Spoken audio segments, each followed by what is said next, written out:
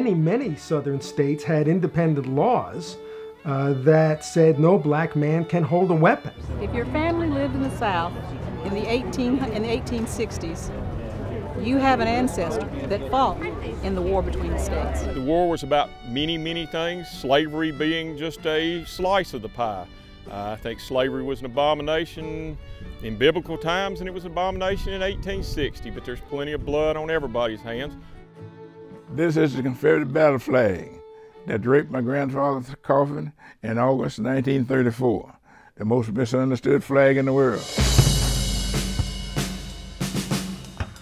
It's for real. I mean, it's there. And it just wasn't something that someone made up. This is original stuff. Black folks made all the implements of war, provided all the food stuff for General Lee's beleaguered army, stayed at home and protected those plantations while the men were away. I think there is a genuine scholarly interest in understanding the complex roles that freedom enslaved blacks played in the Confederate war effort. And I don't care what the Yankees say, black folks won't die for the Confederate States of America. Can I get an amen?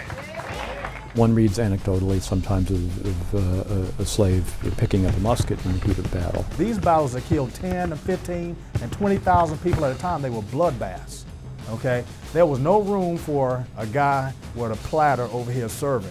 The idea, though, that these isolated instances somehow constitute evidence of black loyalty to the Confederacy is a modern political fabrication.